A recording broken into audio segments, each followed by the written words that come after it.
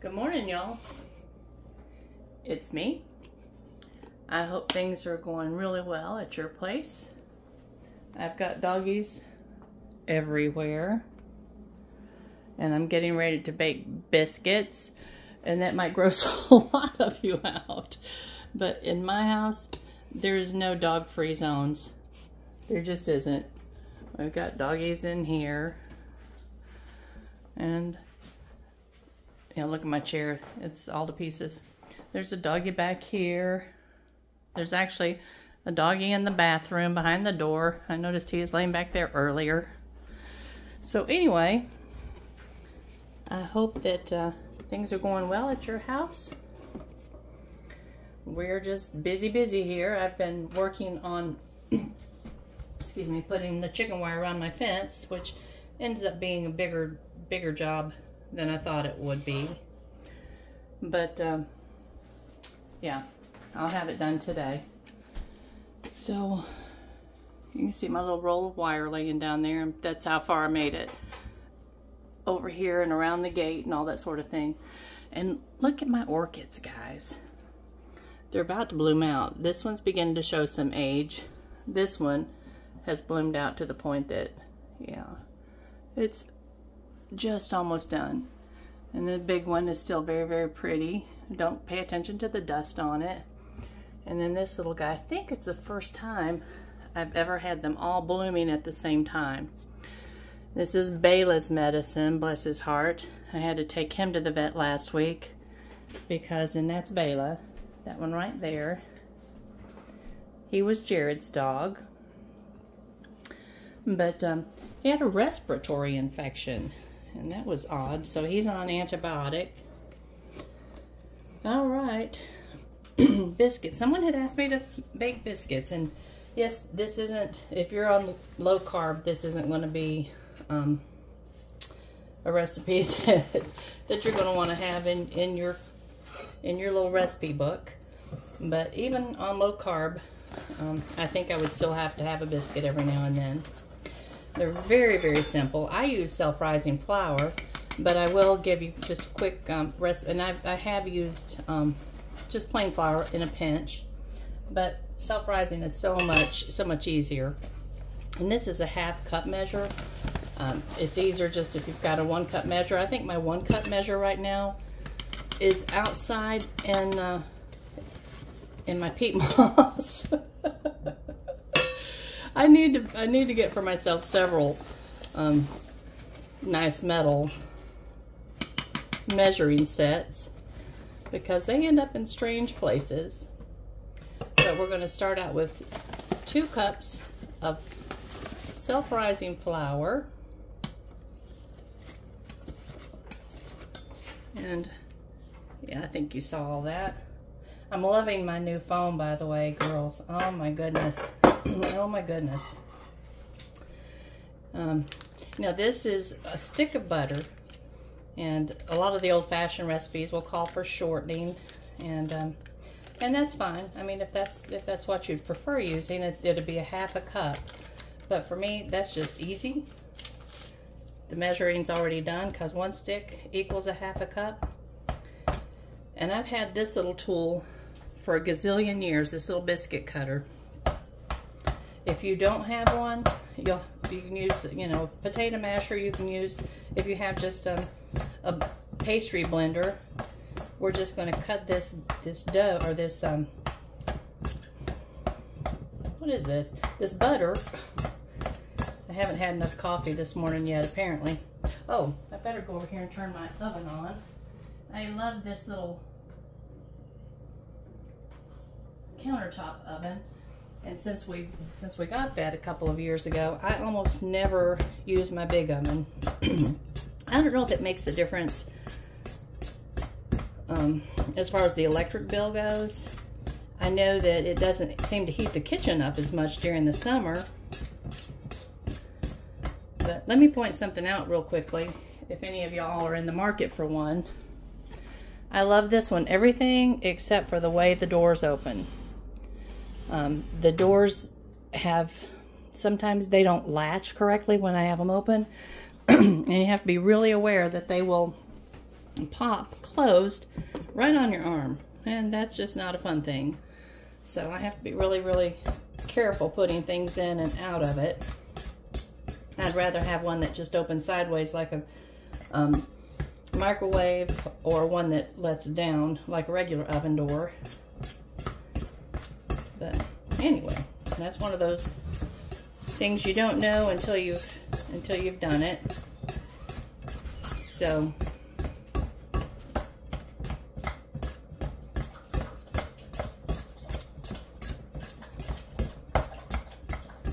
all right, when you get it all cut in there, it should look like cornmeal, kind of. If you leave the hunks too big, your butter too big, then you're going to have where it's just going to melt and run on your pan.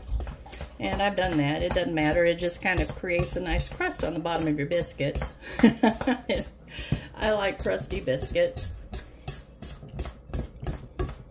All right. Now, I'm going to make a little well just in the middle. And as far as the amount of liquid, sometimes it just really depends on the day. I just do it by eyeball. I just eyeball it. But in order to actually make this into a recipe you can follow, I put 1 cup of buttermilk. And of course, buttermilk is also something, either people love it or they hate it. We love buttermilk biscuits, so I use buttermilk. And I went up to the 1 cup mark so that I can measure a little bit. It's not going to take a whole cup, but I'll measure and then add some if I need to.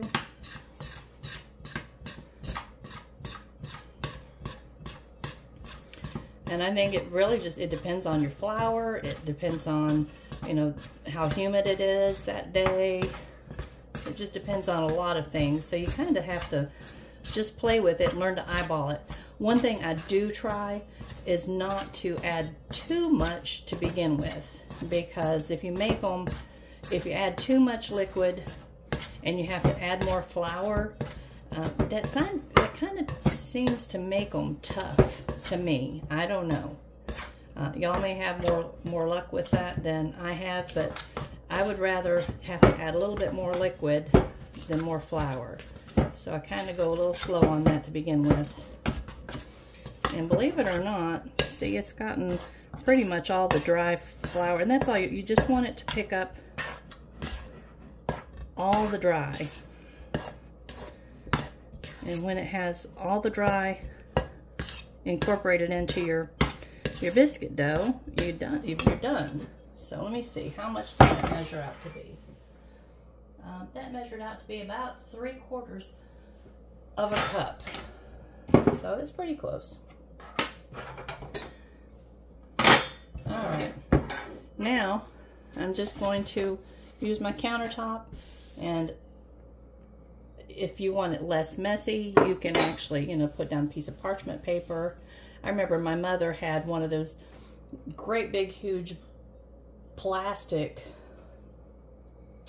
it's like for making pie crusts, and I can't remember where it was from, but I hated washing that thing. So no, if I'm gonna have to wipe it anyway, I'll just wipe the countertop. So oops, that might have rang your bell, I'm sorry. And I don't need it a whole lot, but I do need it just a little bit. And you can either get your rolling pin out here, or you can just mash them down with your hands. And that's what I prefer to do.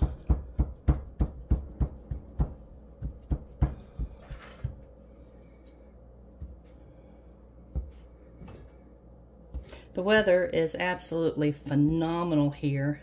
I'm anxious to get outside today and go work on my fence. Unfortunately, that's the outside job, making more soil blocks. But at least it will be outside, and that will be nice.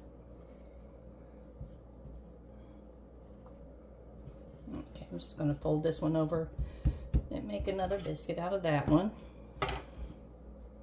Sometimes 2 cups of flour will net me, well, it will net me anywhere between 10 and 12 biscuits, depending on how thick I mash my dough down. And each consecutive time that I mash the dough down, I do try to make, leave it just a little bit thicker, because I think that it, you know, kneading it will cause it not to rise quite so high. And honestly, I usually put that last wonky one on there just to rise like that. All right, that's telling me that our temperature's up. All right, it caught. I'm gonna put them down on the second shelf because I do like the biscuits to be just a little bit crusty on the bottom, and it helps with that.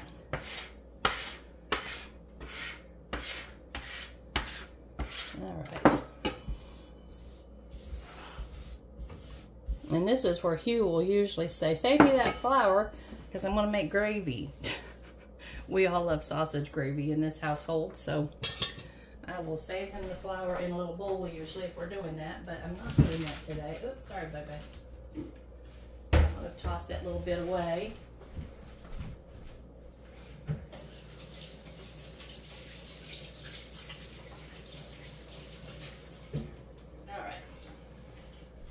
And usually, let me see, that is, that'll give me 22 minutes in the oven, and I'll just leave that running. And we'll go in here and look at my kerfuffle with the plants. I'll come back and clean that up in a minute.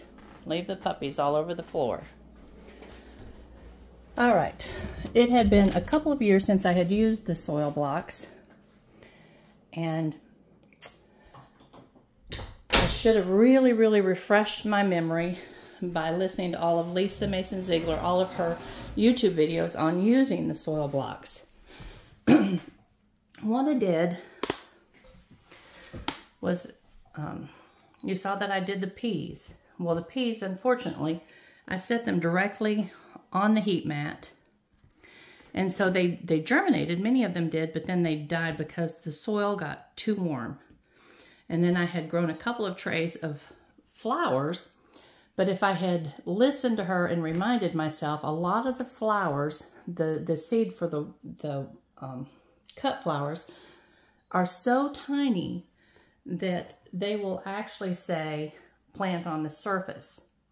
And so I should not have covered them over because they need sunlight and they need oxygen to germinate. And that's something that I think most of us in our seed starting foibles, that's usually the thing that we might do wrong, is either not keep them moist enough or overwater them. That's not a good thing either. So I'm going to encourage y'all to watch Lisa Mason Ziegler, it's called The Gardener's Workshop, and she has YouTube videos. She has a whole series that's called Soil Blocking Saturdays, and you can learn so much from her. If you're wanting to use this technique, to do this technique, she's your go-to. She's my go-to. So I could have saved myself a lot of trouble if I just refreshed my memory before I started on all this the other day. So today, I'm going to be soil blocking again. Now the cabbages did germinate, and every single little cell had a cabbage in it. Unfortunately, we had company yesterday, and I was busy all day doing this, that, and the other, and I forgot to give them a little drink. You can't do that with soil blocks, especially the tiny ones. So when I came in here this morning, and I thought, oh no, I didn't wet them. I hope they're okay. And I pulled back my burlap. The cabbages were yellow, and I thought, I'm not even, they might have been okay if I'd went ahead and given them a little water, but they looked like they were already struggling. So I thought, no, I've done everything, so many things wrong right at this beginning. I'm going to just refresh my own memory by watching Lisa's videos on soil blocking, and then start fresh. So today I'm going to be doing a lot of soil blocking. A lot of soil blocking. Now, let's go in here, because this is kind of the heartbreak. It's not a heartbreak. It's not a heartbreak, y'all. It's a learning curve. All right. I've continued to practice trying to get things in my mind for our little videos. Now, I've got to tell you, at first I was thinking, oh no, I have forgotten everything I've ever known about painting. And then I started noticing that there was something absolutely specific happening. And what it is that my paint is not blending. Let me give you an up close. You see how grainy this is? That's not typical to my way of painting. That isn't. That's not what it does. And it finally occurred to me that the consistency of my paint is dry.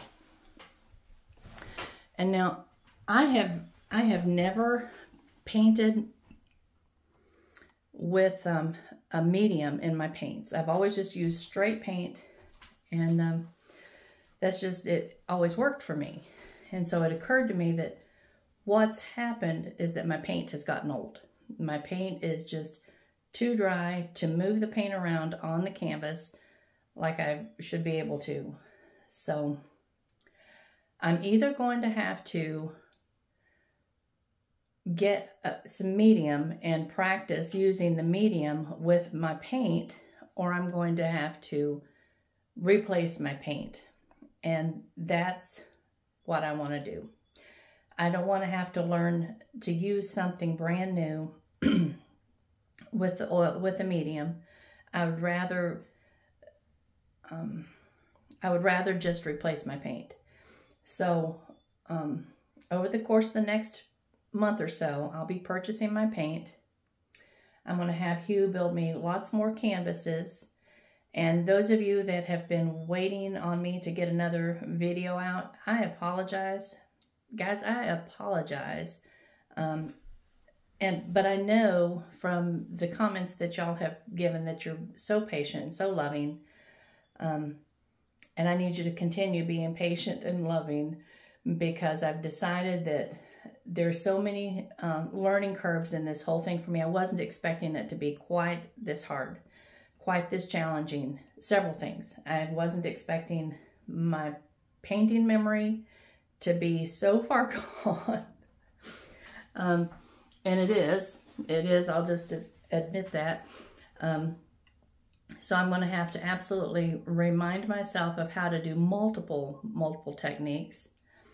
And I wasn't expecting the YouTube videos to be quite so challenging, even though enjoyable. I have to tell you that I'm absolutely loving them, and especially our walks together, but I am finding them challenging to find the time in the day when I can just concentrate on that and get it ready to go on YouTube.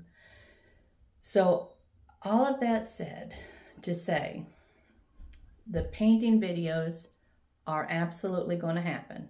That is my determination, but they're not going to happen till fall of the year. I need to spend the summer just when I can, in the evenings, when I'm finished outside for the day, I can just sit down and just play with my paints as soon as I refresh my paint supply. And I can be ready this fall with hopefully multiple videos already created and all ready to go on the air, so that there will be just a consecutive series of different paintings that will be finished and ready to go. And y'all won't have to be sitting there wondering, well, is she going to get another video out this week? Or is she going to get another video? I just saw one of my ducks fly by. But this is such a huge learning curve. And I didn't realize, you know, Erin had mentioned before that, you know, the YouTube videos are actually time consuming and quite a challenge. I didn't. I thought, well, how hard could they be? Well, now I know. But anyway, I'm sorry, those of you that have already bought your paint. Can I encourage you just to really be playing with them this summer? Be just messing around with them and trying a few techniques, getting familiar with your paint, getting familiar with your brushes. And I still may, this isn't anything set in stone, but I'm still going to videotape as I'm working on a different technique. And if something, it probably won't be a specific painting that I'm working on, but just a technique of working on clouds maybe, or working on, you know, whatever I might be working on. And if it looks like it's going to be something that would be beneficial to share with y'all, I'll stick that up every now and then, and maybe we can just do some little practice videos together before we actually start this painting again. We'll be doing this painting from scratch, but it will start next fall, and hopefully, like I said, I'll have at least 3 paintings ready to roll. And each painting may take, you know, 3 or 4 weeks to finish. I'd like to be able to finish a painting every month. So we may have 3 paintings, and so therefore 3 months worth of painting videos, so that there won't be such lulls and lags in between. All right, and I just wanted to give you a heads up on that. Again, I know some of you are going to fuss at me for apologizing, but I have to apologize here because I thought that it was going to be much more simple than it actually turned out to be. But it's going to happen. I'm not backing down from that. It's going to happen. This is a challenge to me. Now at this point, it's going to happen. So anyway, let's shoot for I'm going to say mid-October or early November. I'll be able to tell you all as we go through the summer how it's progressing, and I would like for everybody just to be kind of settled in for the fall and the winter, so that when we get started, we can just really enjoy working together and communicating. And now for the Facebook video, or the Facebook page, I think that I'm going to have to take the one up that's up now. I did get in touch with my computer guy, and I talked with his assistant. I still have not heard back, so I don't know if it's something that he's going to be able to help me with anyway. And Chelsea suggested, Mom, maybe we need to just take that one down and just put up a new one that's specifically a group YouTube or a group Facebook channel. So that's going to happen too within the next couple of weeks.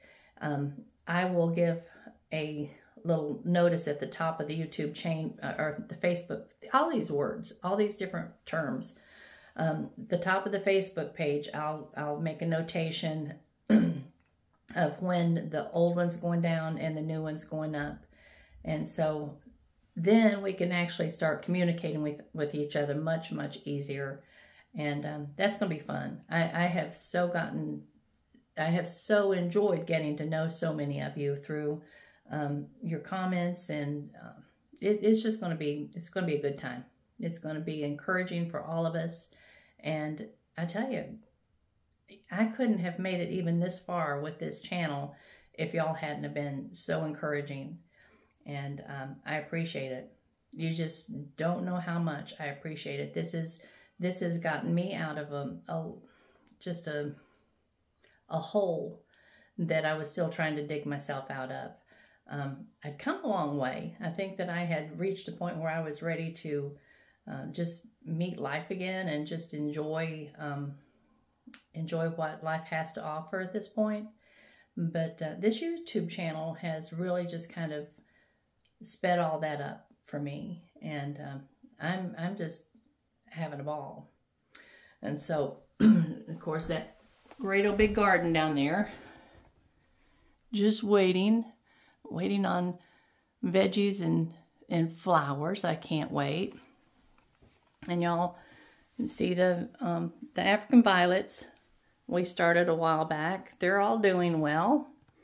And then the ones over here in their little trays, they're struggling a little bit more, but I should have started them actually in just regular plugs instead of these egg cartons, simply because I have to water them from the top, and I never like to water from the top.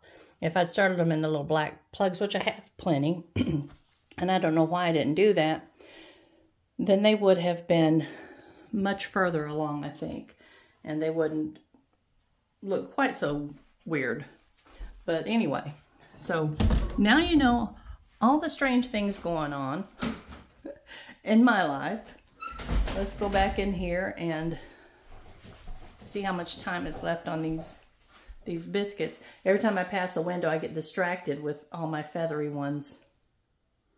Bunch of weirdos. All right. They're coming along. They have about 8 minutes left. And you know what's cool? Do you see the timer? And it's just kind of wiggling a little bit. On Aaron's GoPro, when it's hitting a light of any kind, it makes the light look like it's flickering. And I know some of y'all have been kind of concerned that there was electrical problems happening in the house. But it's not. It has something to do with the light. I need to go get my coffee. It's still a coffee time of day for me. Oh, and let me tell you this very strange thing that I'm doing. All right, sit down in this old chair. This chair is the Ancient of Days. And you can see all the vinyl is peeling off of it, partly from the dogs and whatever else. So I keep this quilt over the back of it. All right. Now, you know, I told y'all that when I struggle with eating after supper is when I stay up too late. I also need to be outside first thing in the morning as soon as it's daylight, because I have a couple different, I have 2 different thyroid conditions, and I'm very, very sensitive to heat. So for me to work outside, I need to be out when it's, especially if I have a lot to do, and do my field work as soon as it's daylight, basically. And I can work until about 10 or 11 o'clock, and then I need to come in. That's hard to do when you're not going to bed until 11, 12, 1 o'clock. I've been trying to get my housework done, you know, late in the evening after everybody's gone to bed, because I cannot. It bugs me to go outside and get started if I have a sink full of dishes, or if I have laundry that needs to be folded, or if my floors always need to be swept. You can imagine with all these doggies, it's just crazy. And then with the boys coming in, and well, and me too, with mud on our boots, because you don't want to stop at the door every time you need to go in and run to the restroom or get a drink of water or whatever. So it's been so muddy here that I don't ask people to do that. I don't do that myself. So the floors need cleaned a lot. So it occurred to me the other night that instead of going to bed really late and trying to get up early and then maybe having a nap in the middle of the afternoon, what if I went to bed really early and got up really, really early and got my housework done those hours in the morning before daylight, and then go out? And I know that that's probably something that, you know, generations past did easily. It just seems so odd to us now. And so this week I made that jump. I started going to bed at 8 o'clock and getting up. Actually, I have my alarm set for 4, but I've been waking up closer to 3 because my body's not used to ever sleeping more than 7 hours. And I get up and I clean. Hey, Bodie. Say hi, bud. Say hi. It's an old dude. But I get up and get my floors cleaned and get my laundry done and get my kitchen cleaned, do my bread baking, any of those types of things that typically I was doing later in the day, or trying to do late in the evening. And then I can go outside with a free conscience and start out there and just actually enjoy it, because I don't have this nagging, oh brother, when I go back inside, I've got, this mess or that mess or the other mess to clean up. It has been a joy. It has been a joy. It's something that I wouldn't have thought that I would actually enjoy getting up that early, but I'm loving it. And after I eat supper in the evening, trying to eat a little bit earlier though, because going to bed with a full time is no fun either. But I'm not eating after supper now. I don't have time to. So yay! I think I have found a solution to that dilemma anyway. And so this afternoon, probably maybe right after supper, I think I'll be taking a walk, because it's supposed to be gorgeous here today. And for the rest of the week, I think we're supposed to even get it close to 80 one of the days, maybe Thursday. But the weather is just absolutely phenomenal. So I am very, very excited to get outside and spend some time walking. Now, throwing all this information out, I asked Aaron this morning if he could help me do a live tomorrow evening, and he said yes, he can. So tomorrow evening at 7 o'clock, this will be Thursday, the 20, I'll have to look on my calendar and see. Let's just go ahead and go do that so I can be sure and give you the right date. This will be Thursday, the 23rd. Yeah, Thursday the 23rd. We will be doing our first live together, and it will be at 7 o'clock. And so maybe just giving you all the information that I've just given you, you might have some questions. And usually it's my experience that if someone has a question, someone else has the same question, so we can just work through them together. But you all are phenomenal. I do love you, and I am very, very thankful for each one of you and for your interest in this this YouTube channel.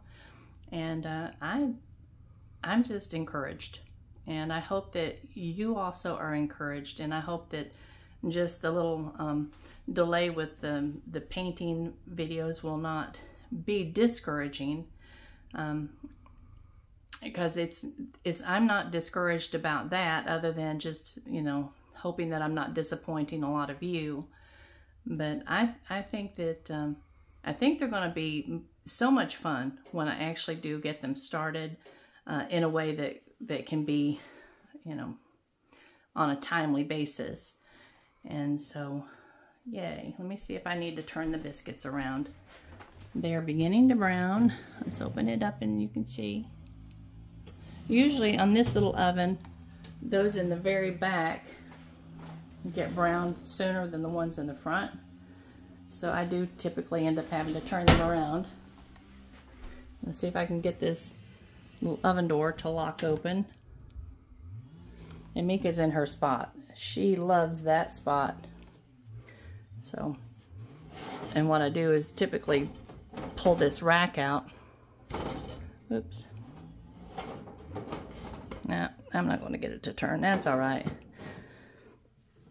Not without setting down my... it's right now finished anyway.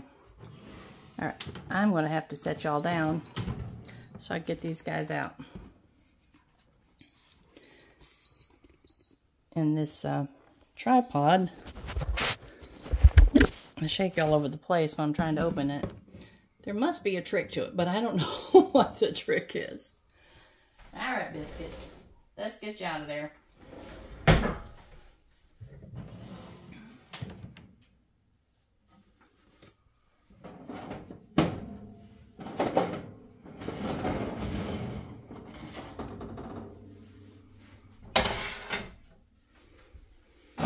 right.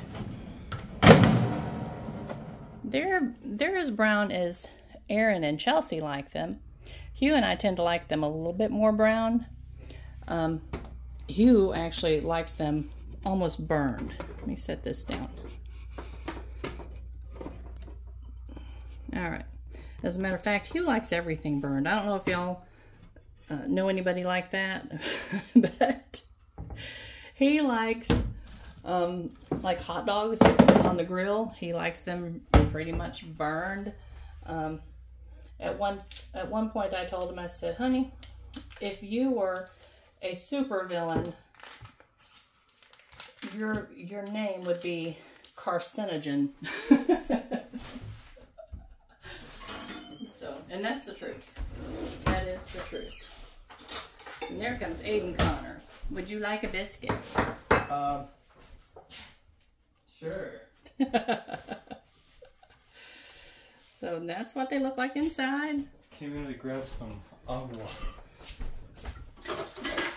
I'll put this boy a little bit of butter on there. Oops, if I can hold on to it. See, yeah, I always be making a mess. Huh? I said you always be making a mess. I am always making a mess. Always. Say hi to my people. Hello. It's hot. It's real hot outside right now. Is it hot outside? Oh my lord. All right, y'all. I will see you hopefully tomorrow night. And you should smell these biscuits. I wish you were here so that I could share one with all of you. All right. Love you much. And see you later.